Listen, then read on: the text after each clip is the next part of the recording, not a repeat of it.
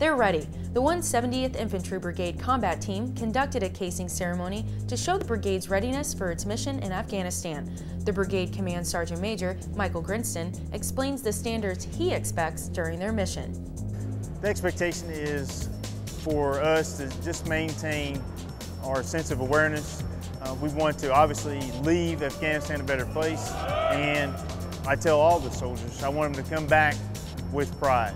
You want to go there, you want to make the place better, you want to take care of your fellow soldiers, and at the end of that tour, you want to say, I left this place better than it was when I got here, and I can return with pride that I've done something honorable for my country.